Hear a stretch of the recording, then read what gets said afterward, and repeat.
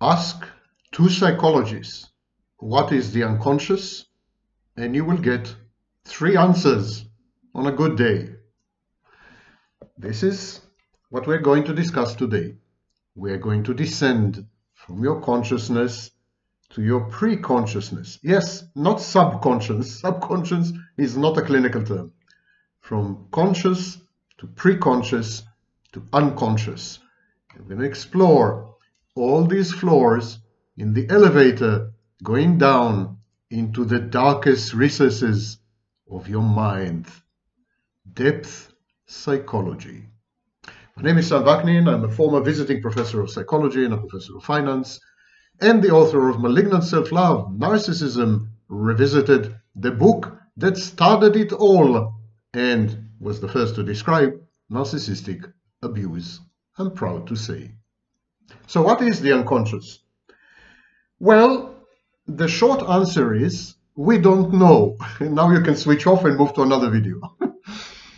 And the long answer is, of course, explaining to you what we don't know, why we don't know it, how come we don't know what we don't know, and whether there is any hope whatsoever that there will come a day where we will know finally what we don't know and know what we know. Did you understand any of this? Because I didn't. The unconscious is like a black hole. We are not quite sure as to what exactly happens inside a black hole. There's a lot of speculation. There are many theories in physics that describe the innards of a black hole, but a black hole is mostly known by its effects on the environment. Similarly, the unconscious is known by its symptoms. Not only symptoms, but specific behaviors, such as jokes, believe it or not, parapraxis, in other words, daily behaviors like losing your keys or what is called a Freudian slip, using the wrong word, dreams. So all these tell us a lot about the unconscious. We could therefore say that the unconscious is comprised of symbolic representations, or at the very least, indirect representations of what's going on. The access is mediated, and we need to decipher and decode behaviors, self-reporting, and information, such as the one contained in dreams, in order to obtain a clue as to the specific unconscious of the reporting agent, the person. Why is that? Well, there's been a lot of discussion, especially in psychoanalytic literature, but not only, about the unthought known. Things we know, but never think about it. Never think about these things consciously. This is Bolas. The guy who described the unthought known is called Bolas. Lacan referred to unknown knowledge and unknown memory as determinant signifiers, the things that end up defining your identity. Unconscious, the concept of the unconscious, is perhaps the most widely agreed upon in psychology. We find it in psychoanalysis, we find it in cognitive theory, we even find it amongst certain neuroscientists. And yet, there is no single definition. And today we are going to explore a variety of approaches to the unconscious. And we're going to end by describing unconscious fantasies. Of course, we're going to link all this to narcissism, because narcissism is at the core of both the unconscious and of fantasies spawned by and emanating from the unconscious. And the unconscious is a kind of language. It's an innate capacity.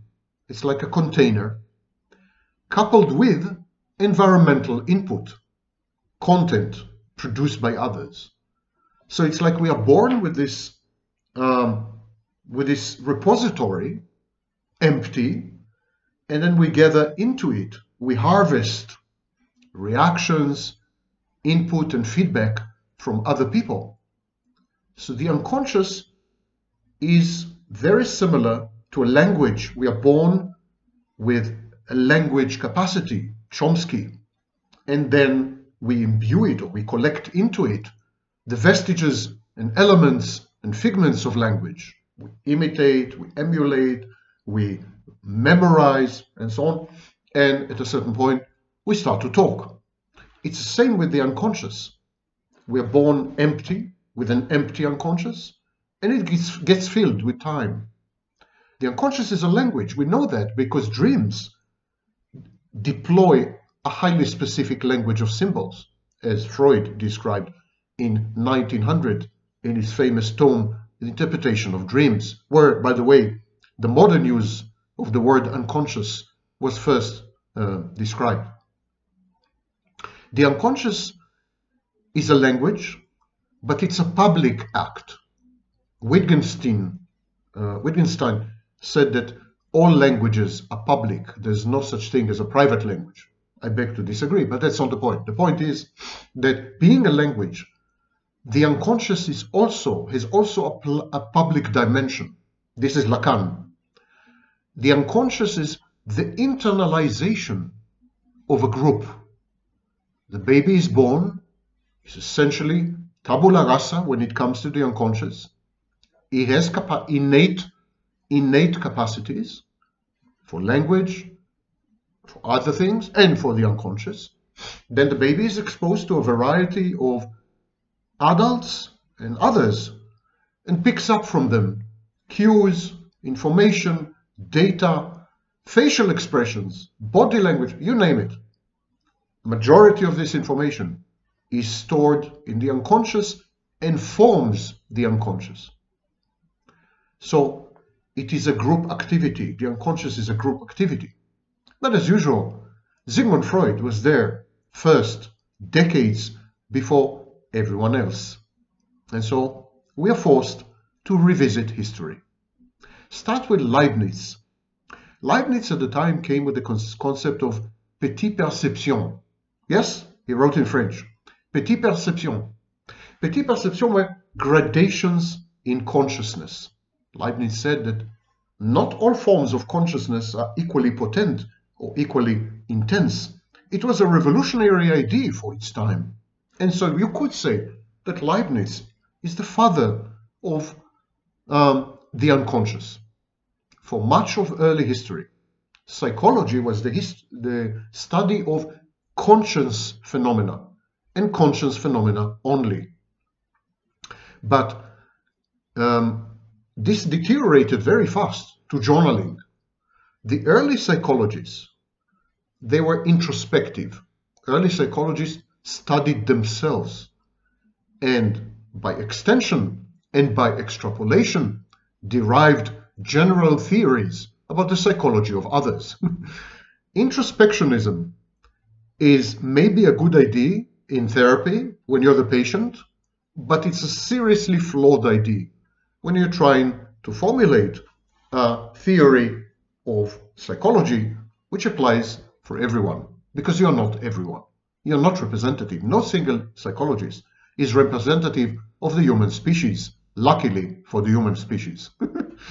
So, introspectionism failed in the early 20th century, and Freud belonged to a large extent to the seam, to the transition area between introspectionism and behaviorism, because Freud tried to introduce science like neurology into psychology. So then behaviorism became the dominant paradigm, and behaviorists dealt with the scientific unreliability of introspective reports by ignoring mental states altogether.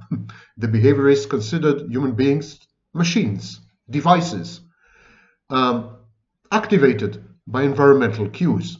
And then in the last few decades of the 20th century, last 4 decades, behaviorism was challenged, and it was challenged by cognitivism. Cognitivism understands the mind in terms of unconscious, or to be more precise, non-conscious, information processing. We've come a full circle. Started with the unconscious in the late 19th century and ended with the unconscious in the late 20th century. Made a detour via scientism, the pseudoscience of behaviorism and scientification of psychology. Cognitive scientists refer to unconscious processes and unconscious content, but they are not, their perception or their conception of the unconscious is not the same as the unconscious in psychoanalytic theory. Because in cognitive theory, the unconscious has nothing to do with affect. The unconscious in cognitive theory is removed from affective life and is also incapable, even in principle, of becoming conscious. According to cognitive theory, that which is unconscious shall remain unconscious, to go biblical on you. And according to psychoanalytic theory, that is unconscious should be brought up to consciousness and become conscious as a condition for healing. So Freud's work was focused around affect and around effectively significant unconscious thoughts, and then admitting them into consciousness. That is the core of psychoanalysis. Time travel time, back to the 19th century. There was a huge debate in the 19th century. What to do with mental phenomena? So, some said there are some phenomena that are mental, but they are not intrinsically unconscious. This was known as the dissociationist model. The dissociationist model claimed that minds are entirely conscious. There is no unconscious. So how do you explain that some things, some thoughts, some beliefs, some emotions, some affects are not accessible to consciousness? If all of mind is conscious, then how come some things are unconscious?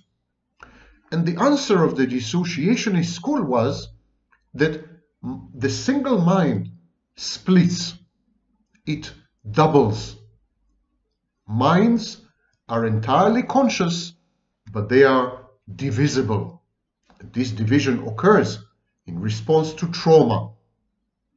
The parts of the brain splits when exposed to trauma, and the portions of the brain, both of them, or all three of them, or all 20 of them, remain fully conscious. The thing is that no part has access to the other part. There is no direct introspective access to other mental states. Now, this is very reminiscent, of course, of multiple personality disorder, dissociative identity disorder, but it's also very reminiscent of the self-states model. And so we are converging here with some of the work of Philip Bromberg and some of my own work in the field. Advocates of dissociationism included Paul and Pierre Janet, Azam, Ribot, Binet, Taine in France, James and Prince in the United States. So these were serious names. These were very, very the first rank of psychology at the time. But there was another school that contested dissociationism. So to summarize dissociationism, there's a single mind, it is always conscious, exposed to trauma, it breaks down. When it breaks down, the parts remain conscious but inaccessible to each other. That's why we misinterpret the situation as conscious and unconscious. There's no unconscious, according to dissociationism. But there was another school that hotly disputed dissociationism. This school said that there are mental states that are intrinsically unconscious, but they are not genuinely mental. They appear to be mental, but they're actually physiological. And this was known as the dispositionalist approach. They said that unconscious mental events are actually nothing more than neuropsychological dispositions and states. Under the right circumstances, they realized some kind of causal power to produce conscious mental phenomena. And here we have philosophers like Brentano in Austria, Fechner in Germany, Mill, Carpenter, Jackson, and Maudsley in England, and so on. This was more of a philosophical school because it dealt with the issue of dualism, mind-body, Cartesian or Descartes thinking, and so on and so forth. So on one hand, one group was comprised of psychologists, and they said the mind is always conscious. Unconscious mind is a contradiction in terms. It's an oxymoron. And there was another group of philosophers, and they said, yeah, there is such a thing as unconscious, but it's not mental. It's just physical events in the body that are yet to manifest or to reach consciousness. The dissociationists claim that unconscious mental states are not introspectable. They're not accessible to you because they're excluded from the subject's primary consciousness. The study of these states is in itself the province of psychopathology. The dispositionalists, remember the philosophers, they said that unconscious states are not subject to introspection. They agreed with the dissociationists. Both these schools taught before Freud, in the period before Freud appeared on the scene, both these schools taught that unconscious states are not subject to study. They cannot be introspected. But the dispositionalists said that they cannot be introspected because they are not mental. How can you introspect something physical or physiological or biological? The study of this state should be relegated to neuroscience, to the study of the brain. So everyone before Freud, let's say up until the 1870s or 1880s, everyone regarded a truly mental state that is unconscious as nonsense. If it's mental, it must be conscious. Freud was not exempt.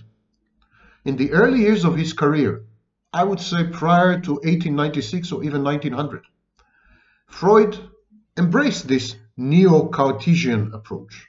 He never mentioned the word unconscious in any of his writings prior to 1896. Here and there, he used the word unconscious, but in a kind of loose, adjectival, descriptive sense. His early writings are sometimes dissociationist and sometimes dispositionalist, but never Freudian. So we are faced now with a philosophical conundrum. How can, and by the way, there is confluence, strong confluence between philosophy and psychology.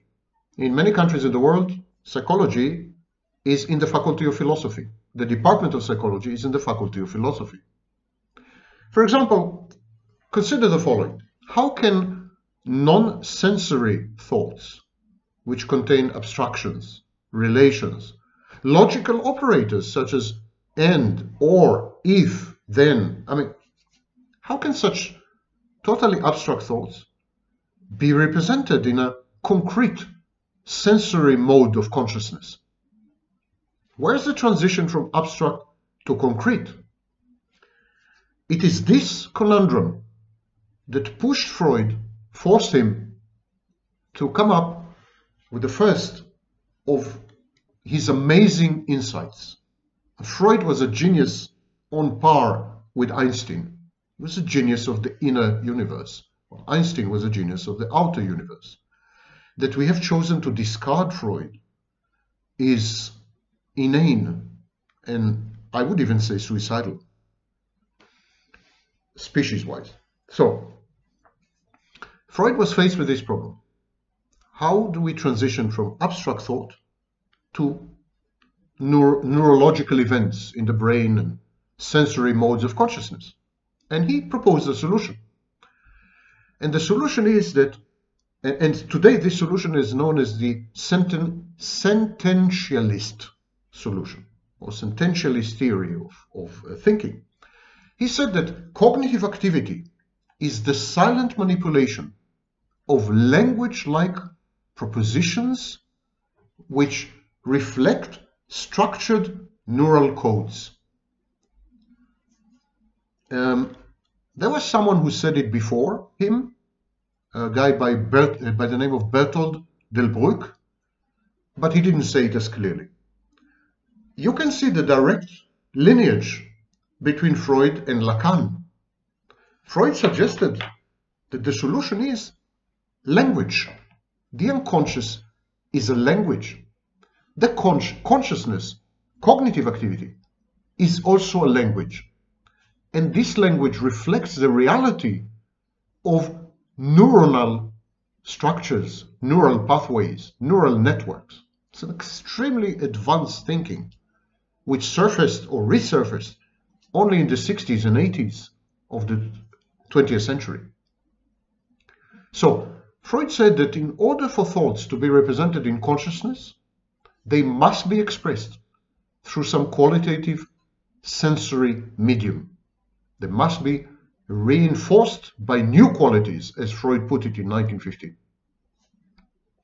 So Freud said that there are hierarchies of propositions and symbols which are homologous, which are reflective of the brain's own neural hierarchies. He believed that language fulfills all these requirements. It's a bridge. In Freud's thinking, language is a bridge. On the one hand, it is rich in symbols. On the other hand, it is structured. There is an order of propositions. Language is also richly sensory. It involves the senses, auditory, visual, kinesthetic. Language involves, that's why we say body language. You know, look at my face, how animated it is as I speak. And no, it's not my Parkinson. Okay, in order for an unconscious thought to become conscious, said Freud, it must activate the mental representation of a sentence capable of expressing it. So he came up with the idea of verbal representations, of verbal residues, which go hand in hand, correspond to, and are described by motor representations. Here, through language, Freud created a linkage between body, brain, movements, and mind, conscious and unconscious cognitive processing. And if this linkage exists, then it is through language that we can convert unconscious processes and phenomena into conscious ones. Hence, talk therapy. That's why we have talk therapy. As we talk, we bring up, we dredge up the unconscious, structure it via language, which corresponds to activity and structure in the brain, and that way render it conscious. Conscious thought in Freud's thinking involves talking to yourself, in effect. And this anticipated Lashley's idea. Lashley came up with something called subvocal speech. And it anticipated Lashley's idea by decades, 40-something years. So we have consciousness, we have the unconscious, and when we try to convert one to the other, the unconscious to, when we try to bring up the unconscious to consciousness, we use language. And we talk to ourselves. We have an inner dialogue. And through language, we verbalize the unconscious. Freud believed that thoughts never become conscious. They merely produce conscious effects, essentially via the mediation or intermediation of language. I can't tell you how revolutionary this thinking was, and honestly, still is. How amazingly postmodern it is. This man was a towering genius. Conscious mental processes are actually conscious representations of unconscious information structures. Freud's claim was stunning. He said that, and I'm quoting, mental processes are in themselves unconscious. 1915. And Lashley in 1956 said exactly the same thing. That's almost 60 years later. So, or 40 years later, I'm sorry. So, Freud reversed psychology completely, put it on its head. Prior to Freud, everyone said any mental state and any mental process is always conscious. After Freud, everyone said any mental state and any mental process is unconscious. And this is a direct antecedent and predecessor of current day cognitive theories, which are the main theories in psychology. So, cognition and consciousness are activities of entirely distinct mental modules, and thoughts can only enter consciousness via the proliferation of information from cognition to consciousness, from first system to the second system. Freud broke the mind, created a schism of the mind. He said that the mind is actually a compound, a collaboration between two systems, as I said, cognition and consciousness, and that the bridge between them is information. It is possible for information to be excluded from consciousness or repressed, and in order for mental content to be repressed, it just needs to be cut off language. For any content to be repressed, to be inaccessible to consciousness, this content must be isolated from linguistic representations, from words, from language. It must be rendered mute, silent, dumb. Repressed ideas are invariably representatives of instinctual drives. Later, this was called the id. So, instinctual urges and drives, they're kept back.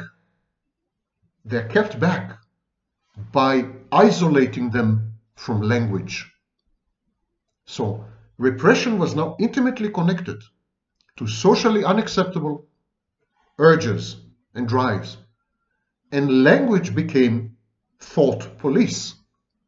Language is used in Freud's theory to police the internal space, to push down socially unacceptable, unrealistic, potentially risky and dangerous drives and urges by not allowing them to reach pre-consciousness. How is this accomplished? By isolating them from language.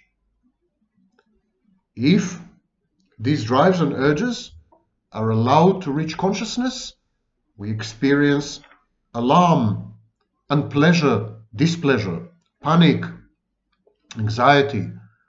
So this is all based on the pleasure principle. Consider how revolutionary this is.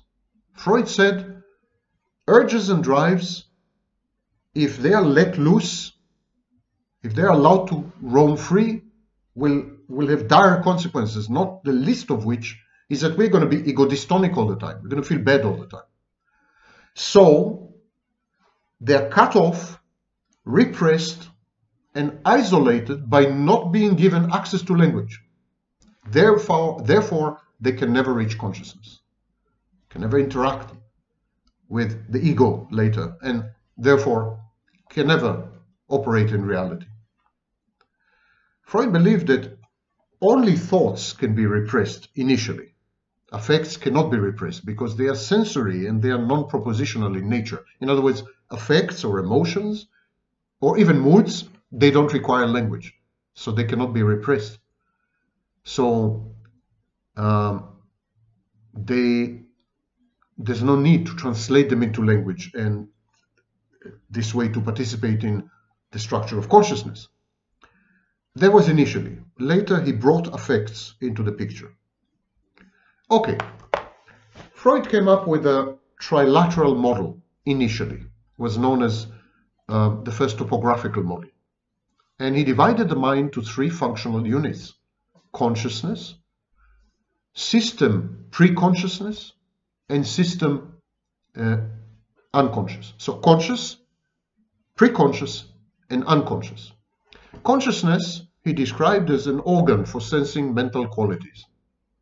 Preconscious is essentially unconscious, descriptively, like we have no access to it. But the preconscious, the mental contents in the preconscious, are able to enter consciousness if we focus our attention on them. So the preconscious is like this big refrigerator with many, many goodies and candies and food and everything, but it is sealed off from consciousness via the door. But if you open the door by focusing your attention, you can extract the goodies and foodies from the refrigerator and render them conscious, consume them. Freud was not known for consistency. Many of his views over the years, because he's been active for like 40, 50 years, so over the years he contradicted himself. And the system unconscious was not exempt from his vacillations. Initially, he described the contents of the system unconscious as thoughts that have been excluded from or denied access to the preconscious by the operation of a filtering mechanism which he called censorship. So the unconscious is full of thoughts. There is a censorship, and these thoughts are not allowed to reach the preconscious and at least potentially consciousness. This is the repressed or dynamic unconscious. It operates under the pleasure principle. It is known as a primary process. Urges, drives, primitive, reptilian, the stem brain, things which are usually socially frowned upon or even punished severely. It's illogical, it's irrational down there.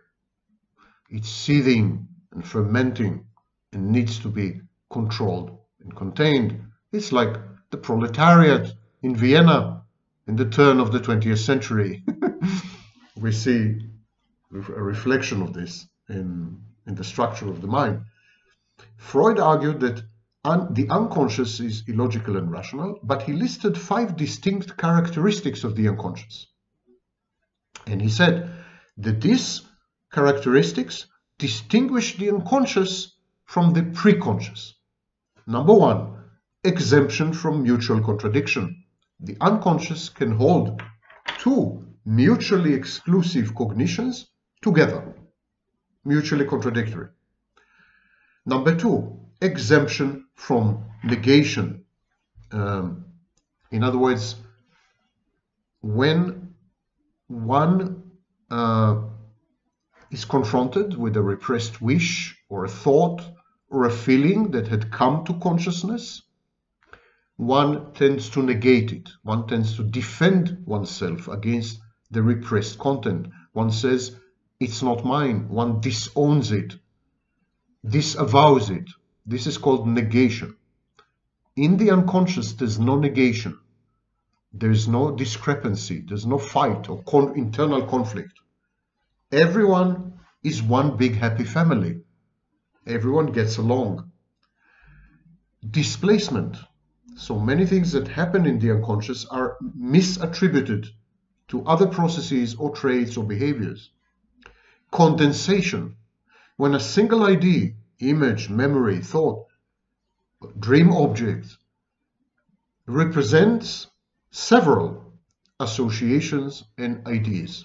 So one thing stands for many. These are all features of the unconscious.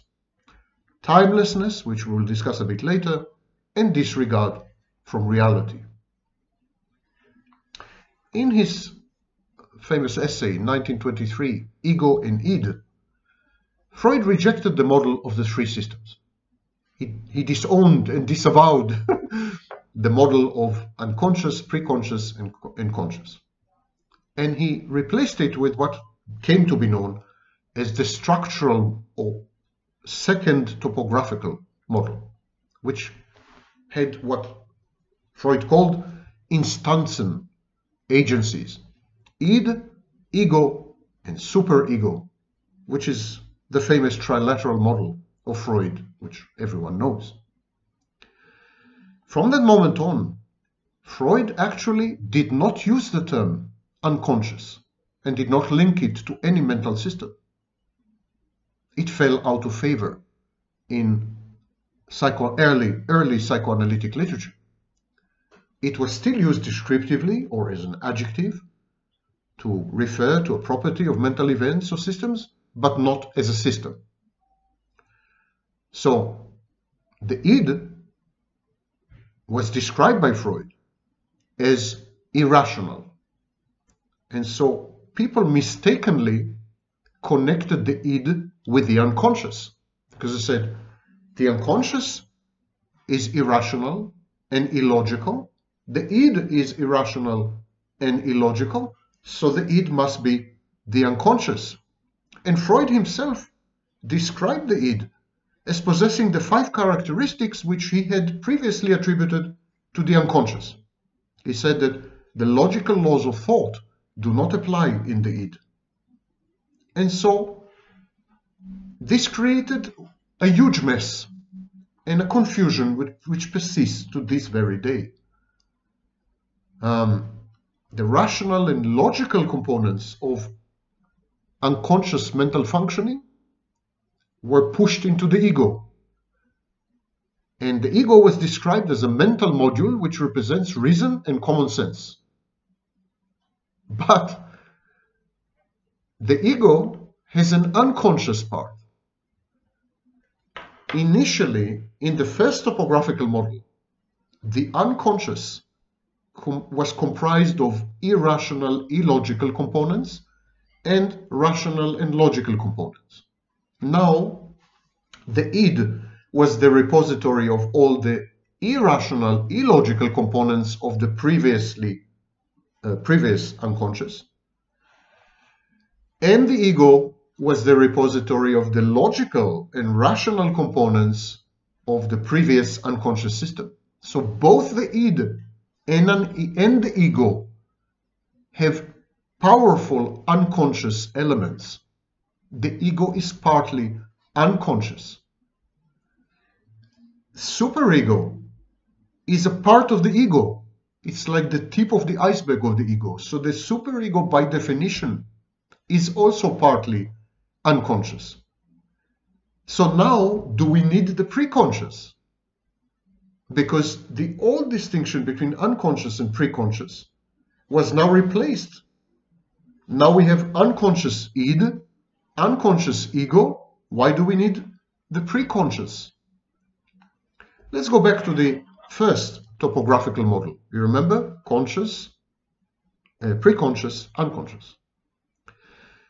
Freud at the time said that you need to analyze what he called narcissistic psychoneuroses. Today we call them psychoses. He said that if you analyze these narcissistic psychoneuroses, they can furnish us with conceptions, and I'm quoting him, can furnish us with conceptions through which the enigmatic unconscious system will be brought more within our reach, as it were, made tangible. In the first theory of mental structure, the topographical model, he said that, you remember, the mind is divided to psychical localities, the unconscious, conscious, and preconscious. And he said that psychical life is a conflict between these three. And this is what came to be known as the dynamical model. He said that there is energy there. Energy is stored in repressed memories, and repression is a form of energy condensation. Think of it as a battery. Repression is creating a battery. And when events are brought, or memories are brought from the unconscious to consciousness, they bring with them, they drag with them this energy, a process known as abreaction. Memory itself exists without any specific prejudice or interest. The energetics, the structure of psychic processes, is determined beyond consciousness. And this came to be known as the economic point of view. inaccessibility to consciousness is undeniable, the descriptive point of view, but a transition is possible. And this became the heart of psychoanalysis. Ideas, representations that are intolerable, irreconcilable, repressed, durable, pathogenic, beyond association, forgotten, all of these were outside of consciousness. It was like one big trash can in the unconscious. The conscious system is not merely that which is outside the field of consciousness at any given time, but that which has been radically separated from consciousness by repression, and so cannot enter the conscious preconscious system without some kind of distortion, energetic distortion. This was a very warlike, civil warlike description of the mind. The mind contains wishes which are unconscious, indestructible. The mind contains repressed memories and events cathected by libido. By libido, in other words, there's emotional investment there, there's emotional energy, free energy. All this is regulated by the pleasure principle. The primary processes of displacement and condensation operate in the unconscious system. The conflict between repressed instincts and censorship creates dreams. It's a compromise formation, kind of. I'm going to tell you it's like the dream is saying, dreams are saying to you, we're going to tell you what's in your unconscious, but we're going to do it symbolically. We can't talk to you directly. We have to talk to you via code or symbols. And imagine, all this seething cauldron, witch's cauldron, is the mind. It goes on inside your mind. The reality of the unconscious reveals itself in numerous localized processes. I mentioned joking, forgetting words, symptomatic activities, and so on and so forth. The unconscious system depends on instincts. Repression is constantly in operation. It's a primal repression. And actually Freud implied, although he never said it directly and totally, he implied that repression creates the unconscious. Repression is the outcome of unconscious. He said that the unconscious, I'm quoting, contains the thing cathexis, the emotional investment in things, of the objects, the first and true object cathexis, while the nucleus of the unconscious system consists of instinctual representatives which seek to discharge their cathexis, to discharge the energy. That is to say, it consists of wishful impulses. He wrote this in 1915, and 2 years later he says that the unconscious is the missing link between the body, the mind, the soma, and the psyche.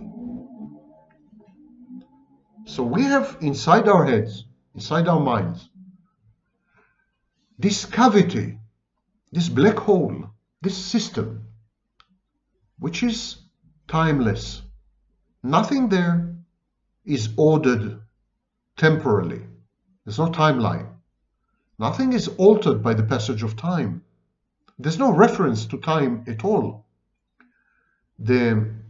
Freud wrote, there is an exemption from mutual contradiction, primary process, mobility of cathexis, timelessness, and replacement of the external by psychical reality. You're beginning to see the link to narcissism. Because in narcissism, in early childhood, and if it persists into adulthood, in pathological narcissism, there is a replacement of external objects with internal objects. There's a confusion between external objects and internal objects.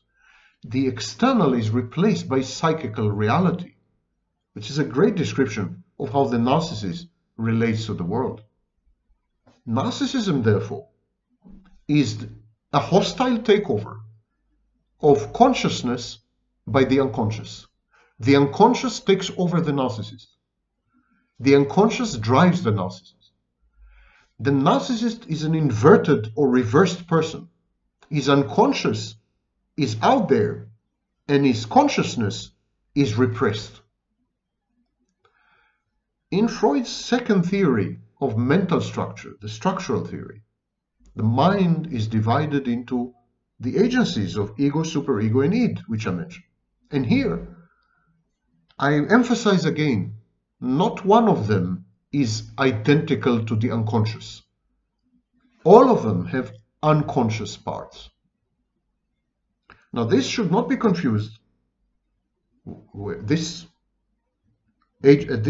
structure, mental structure of the unconscious system, should not be confused with the unconscious concept.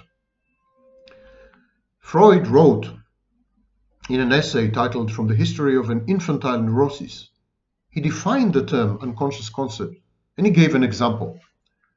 Feces, baby, and penis form a unity, an unconscious concept, sit venia verbo, the concept, namely, of something small that can be separated from one's body.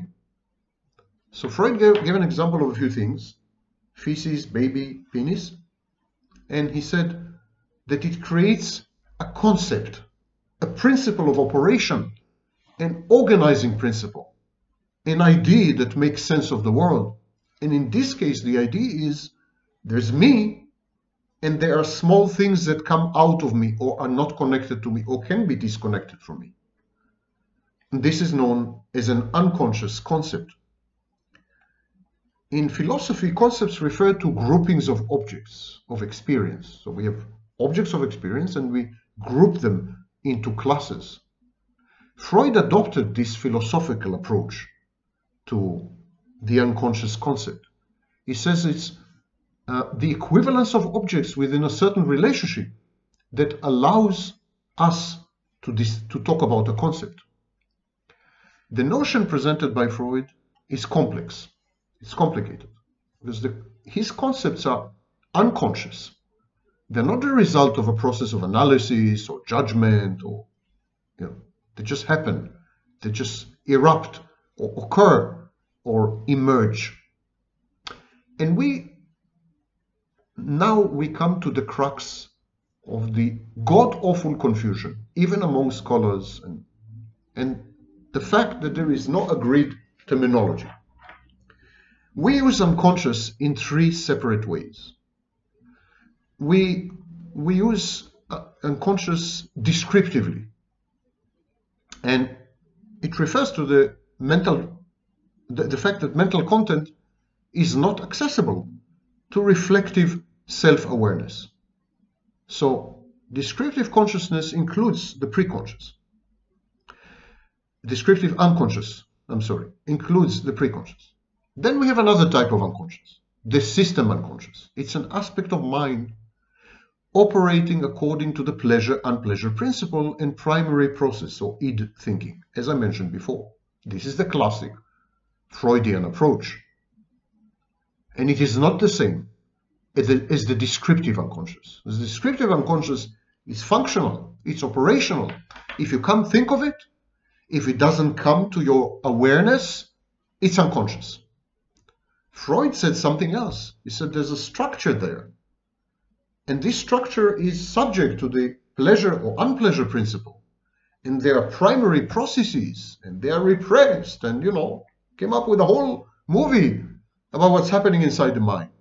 It's not merely something that you can't recall or something you have no access to. That's not the unconscious. There might be some content in the unconscious. But the unconscious is a dynamic system, according to Freud. And then this leads to the dynamic unconscious. It's the repressed material. And repression is an active process. It occurs all the time. Otherwise, the material can emerge or erupt and disrupt functioning. So the material has to be repressed all the time actively. And this material exerts pressure in the direction of the conscience, to quote Freud. It includes the highly organized unconscious fantasy, which we will discuss in a little while. So we have a structural description, a dynamic description, and a purely operational descriptive description. And we tend to confuse the three all the time. There was an essay published in 1975, The Unconscious as Infinite Sets, an essay in Biologic, a major work. It was a major seminal work published by written by Ignacio Mate Blanco. He says that consciousness is in the footsteps of Freud. He said that consciousness is subject to classic asymmetric logic. Unconscious, he says, arises from two principles: the principle of generalization, which I call the principle of nesting, and the principle of symmetry, which I call the Alice in Wonderland principle. Let's explain these two principles. Let's expound on them. The principle of generalization, which is present also in classical logic, and maybe this is the bridge between conscious and unconscious, this fact that they share some elements of logic. But according to Mate Blanco, the unconscious is mainly operated by the principle of generalization. It postulates this principle that in the unconscious, each entity is treated as part of a set with other elements.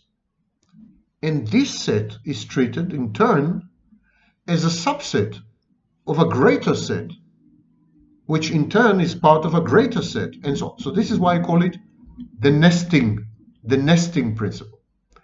Entities are distinguished one from the other. They're grouped together through abstraction of similarities in sets. The second principle in this essay is that in the unconscious, asymmetrical relations are selectively treated as if they were symmetrical. And the result is that relations of succession and contiguity disappear. Time, for example, three-dimensional space. These are ways in which we arrange relations between entities. And if anything goes, symmetrical is asymmetrical, asymmetrical is symmetrical, there's no point in talking about time, which, for example, is asymmetrical. And so a part can equal the whole, and similarities can be transformed into identities, and everything is equal to everything. That's the unconscious. It's an aggregate of infinite sets. And he took off the work of Richard Dedekind, who was a mathematician in the 19th century. Dedekind worked on infinite sets. His work was later developed by Cantor. And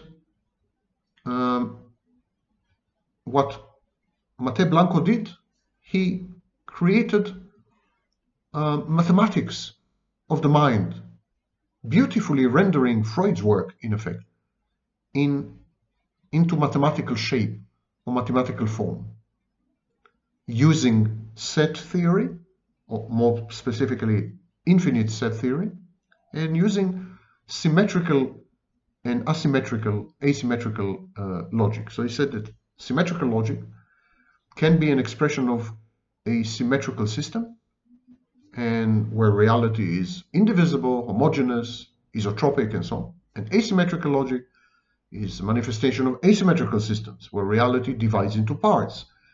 And in states of intense emotion, the experience and logic of the symmetrical system, they are dominant. So for the mind, the emotional object is infinite, and it's also part of an infinite set. He succeeded in formalizing the study of the unconscious, Mate Blanco. He discovered isomorphism among the emotional, the unconscious, and infinite logic. It's an amazing piece of work. Okay, back.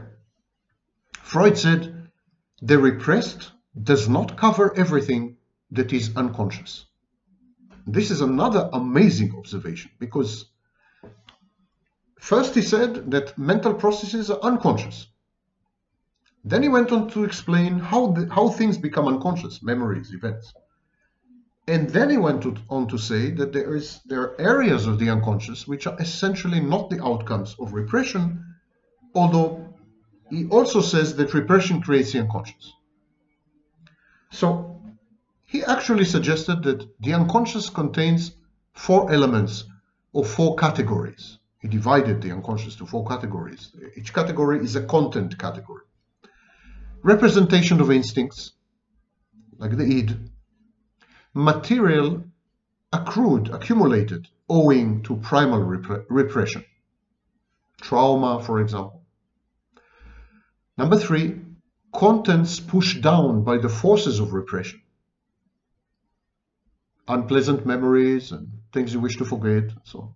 And number 4, phylogenetic schemata that manifest through primal fantasy with pH. Now, this is a precursor of Jung's collective unconscious. This is what Freud was saying, is that being born human predisposes you to have specific structures and elements in your unconscious. He called it phylogenetic schemata. The Jungian term collective unconscious is just what Freud said. Part of the unconscious that contains archetypes and is common to all humanity. What are archetypes? Schemata, schemes. So here, I'm afraid Jung pilfered Freud, not to say plagiarized him, once again. Okay, I hope you got some feeling as to what is the unconscious, conflicting schools, disagreements, ideas, and so on. And now, through the bridge of narcissism, let's discuss unconscious fantasies. Narcissists engage in fantasy. We all know that. I elaborated on the work of Sander, 1989, and I brought the concept of shared fantasy into the study of narcissism. But I think what people misunderstand or don't realize is that the shared fantasy is in large part an unconscious fantasy. And this is why it's very wrong to demonize narcissists and say that they are lying and scheming and cunning and manipulative and Machiavellian. They're not. These are psychopaths. Psychopaths are like that. Narcissists are slaves to their own fantasies. They come to believe their own fantasies. They inhabit the fantasy much more than any of their victims. They're heartbroken when the fantasy dissolves. Narcissists are creatures of fantasy. Narcissism is a fantasy defense gone awry. The false self is fantastic. Grandiosity is a fantastic cognitive distortion. Narcissism is all about fantasy. And a lot of the narcissist fantasy life is unconscious. Let's talk about Melanie Klein and her school. Kleinian psychoanalysts regard the unconscious as made up of fantasies, and the fantasies pertain to relations with objects. In the mind of the narcissist, other people are objects. So any relationship with an object, animate or inanimate, would by Kleinian definition be a fantasy. These fantasies are the mental representation of instincts, and so they are kind of primary. We will talk about the work of Susan Isaacs in a bit.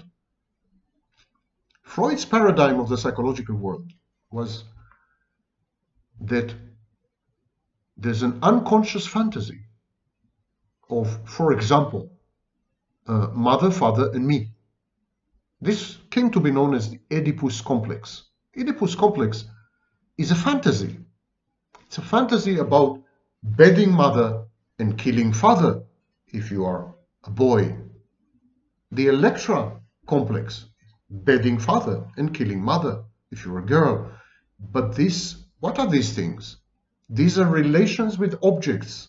Their mother and father are known as primary objects. These are relations with objects, relationships with objects, which are fantasized. So the Oedipus and Electra complexes are fantasies. It's a fantasy of a 3-person constellation. Freud contrasted internal libidinal fantasizing, or the Oedipus complex, with the desexualized fantasy that is the basis of sublimated activity like daydreaming. Freud made a distinction between submerged, unconscious fantasies, which he claimed initially to be totally suffused with sex, because they are instinctual, they're libidinal, they reflect the id, and fantasies which are much more cognitive, much more conscious, and consequently they are not sexual. They're not sexual fantasies, but they have to do with daydreaming or planning, or So he made a distinction between the two.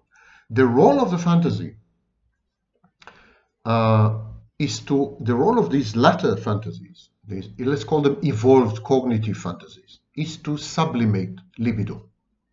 The main role of these fantasies is to convert libidinal, instinctual urges and drives, like for example sex, into socially acceptable expressions and manifestations. And this is done via daydreaming or creativity, aesthetic or other types of creation.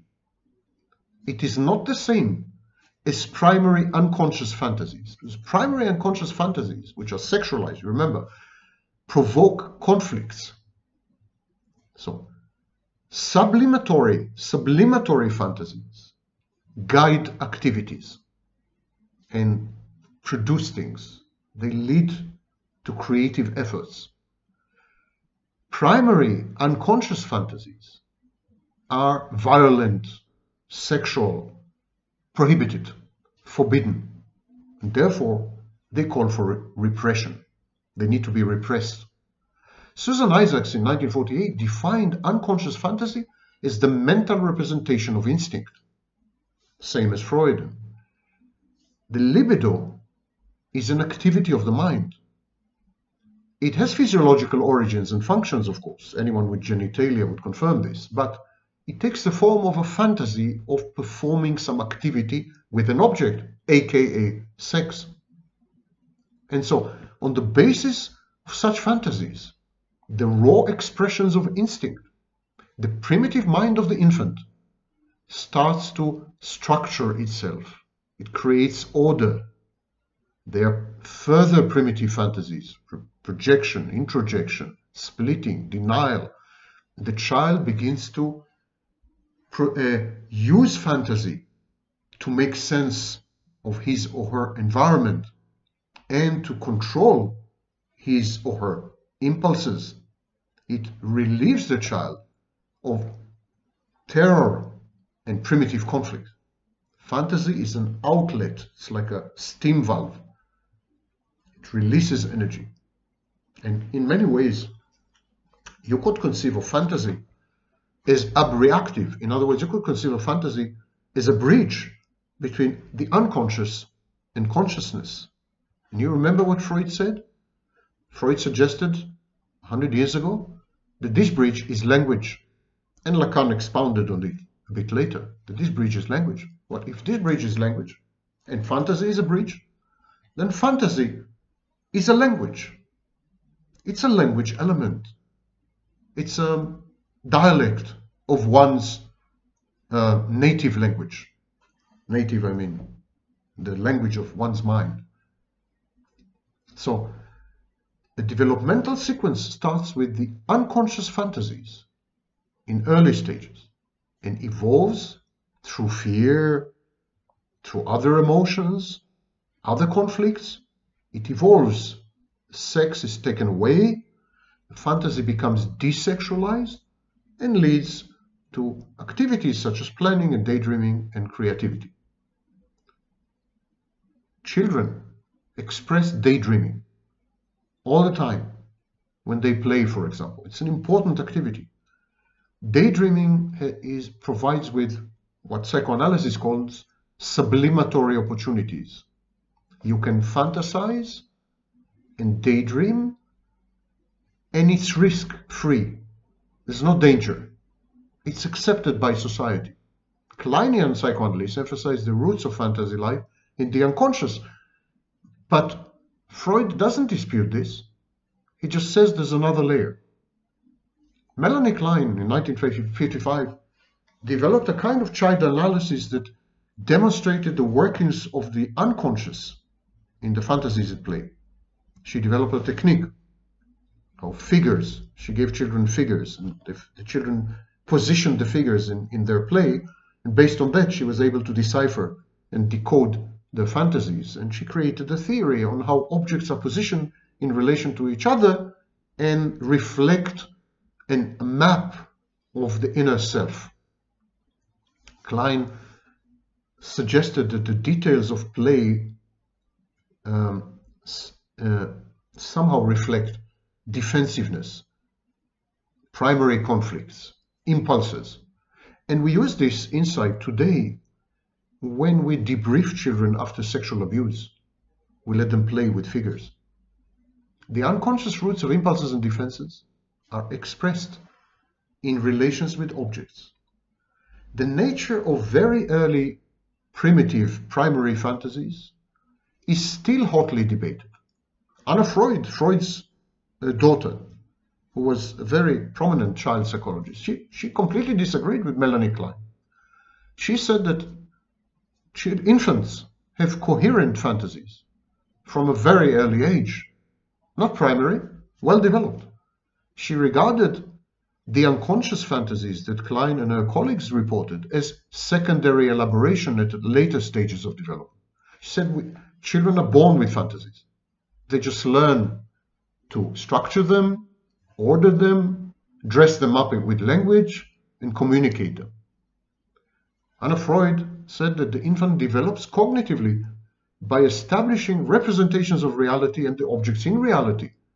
But these representations do not cohere into a meaningful whole. These fantasies don't become motivating fantasies until some later stages like autoeroticism and primary narcissism.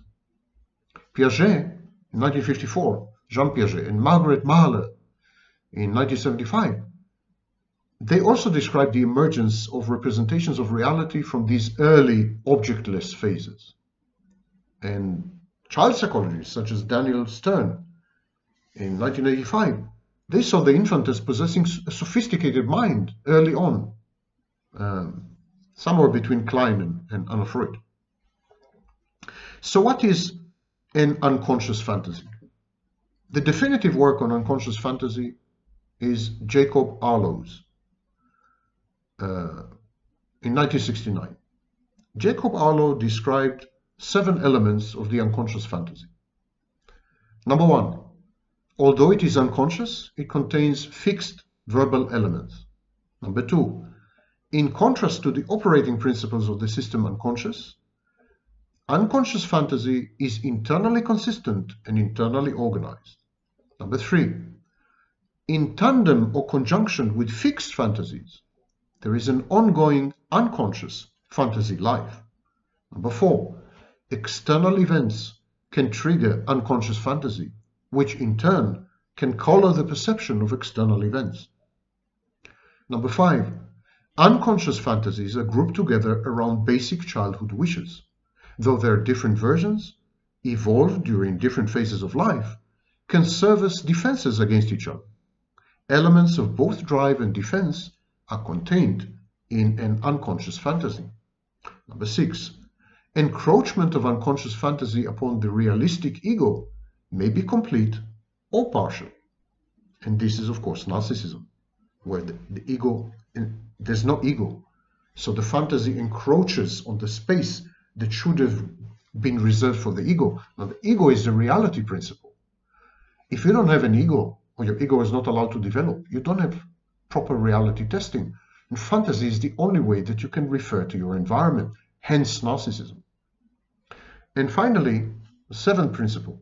While unconscious fantasy is usually quite personal in nature, it is not uncommon to discern a certain communality of elements in members of the same cultural or social groups. Arlow's work was seminal, 1969, foundational, and it was expounded upon by Theodore Shapiro well into 2008. Frederick Levin in 1993, Donald Moss in 2008, and so on and so forth. Beyond Lacan, and Freud all agreed that language is the key. Language is the bridge and the mediator between the consciousness and the unconscious. However, they fail to accept fantasy as its own language. Fantasy has an identical mediating function. Fantasy is a bridge between consciousness and unconsciousness, but going the other way. Fantasy grants people like the narcissist who are abnormal, grants them access to the unconscious and represses conscious elements. While in healthy, normal people, fantasy does exactly the opposite because it's a language. It brings elements from the unconscious to consciousness. In narcissism, it takes elements from consciousness and renders them unconscious, and instead invades the space that should have been reserved for consciousness, should have been reserved for the ego, and fantasy becomes, in effect, a monopolistic primary and secondary process. And this is as good a description of pathological narcissism as I've ever heard. I hope you survived this lecture, because I haven't.